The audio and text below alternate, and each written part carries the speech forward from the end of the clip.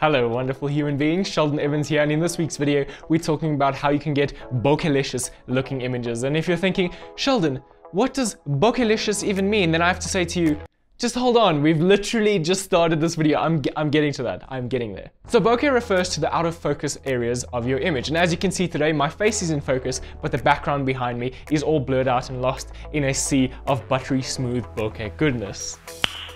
Nice. But before I show you how to achieve this look, make sure to hit that subscribe button and hit the like button at any point in this video if you find the info useful. Now to get this look, it all comes down to lens choice, and you want to pick up a lens with a wide aperture. So I'm basically killing two birds with one stone here and answering one of the most common questions I get asked on both Instagram and YouTube. And that is, Sheldon, which lens should I buy? I've just got a new camera and I don't know which lens to buy. Now wide aperture means that the lens can open up wide and let a lot of light in. And the amount of light your lens can let in is determined by the f-number or the f-stop. So if you look on any of your own lenses or any of the lenses you're going to buy, you're going to see a little number next to the focal length. Now this might be something like 1.4, 1.8, 2.8, or whatever it might be on your lens. Now the smaller this number is, the bigger your aperture is going to be. I know that sounds counterintuitive, but that's the way it is. So to give you an example, here's an image shot at f1.4, and here's the exact same image shot at f14. Now, as you can tell, the background is much more in focus in the image with a larger f-number. Generally, large aperture lenses can be quite expensive, especially if you're looking at Canon L series glass, you know, those lenses with the big old red ring around them. However, there are some lenses that you can get if you're shopping or looking for a lens on a budget. And I'll link some of those in the description box down below this video. Two of my personal favorites are the 50mm 1.4 lens and the 85mm f1.8 lens. Now you'll notice that I mentioned two different focal lengths there, and that takes us onto our next point, which is the focal length of your lens.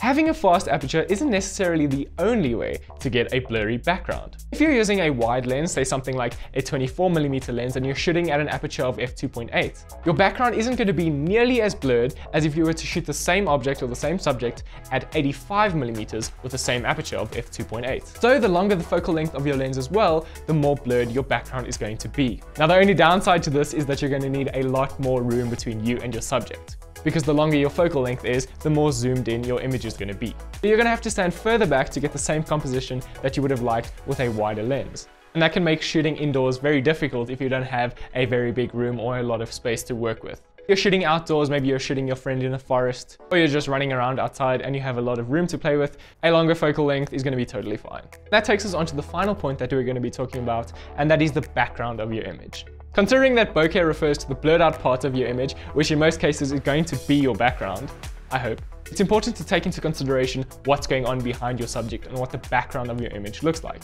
Like we spoke about before, the longer your focal length is, the more blurred your background's going to be. The further your background is away from your subject, the more blurred it's going to be as well. So if you can get your subject to move away from the background, maybe walk around and recompose your shot, you can get the background to blur out a lot more as well. Also, the busier your background is, the more noticeable the blur will be.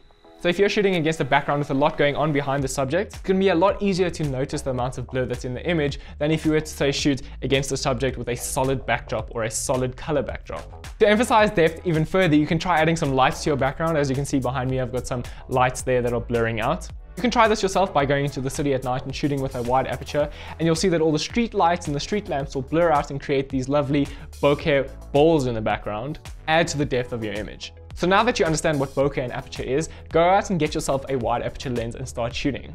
And just like I've said before, feel free to tag me on Instagram. I'm happy to check out your accounts and check out the images that you're creating. But that's it for today's video, and if you found any of this info useful, please don't forget to hit or tap that like button. Subscribe to this channel if you want to see more videos like this or more content like this. I upload videos every single week. And as always, thank you guys so much for watching. I really do appreciate it, and I shall see you in the next video. Cheers.